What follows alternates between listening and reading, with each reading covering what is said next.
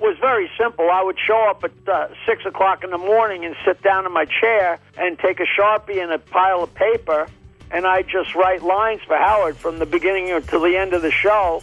And as the years went on, we did less and less meetings because it was just such a finely tuned operation.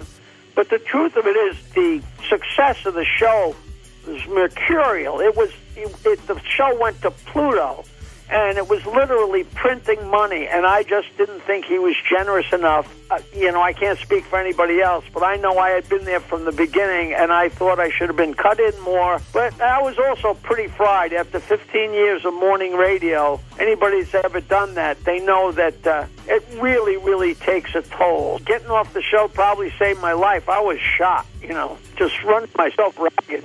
Download it wherever you get your podcasts.